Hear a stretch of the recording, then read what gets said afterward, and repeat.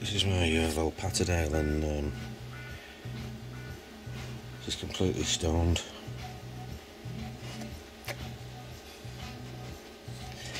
She's eaten an edible.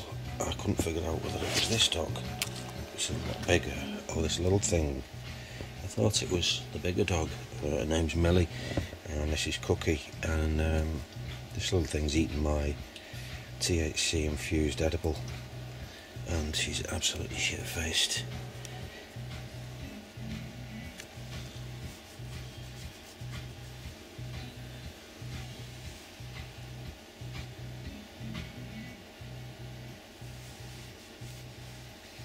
She's not too bad while she's lying down, but when she stands up, she's just so wobbly.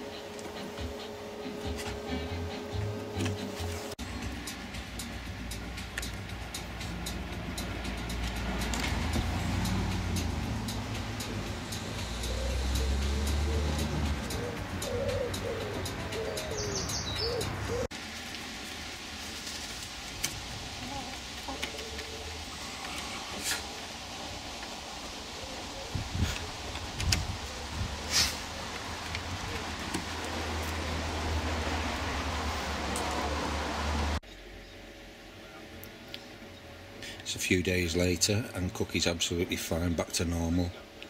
And what I would say is that if your dog does eat THC, do not panic too much.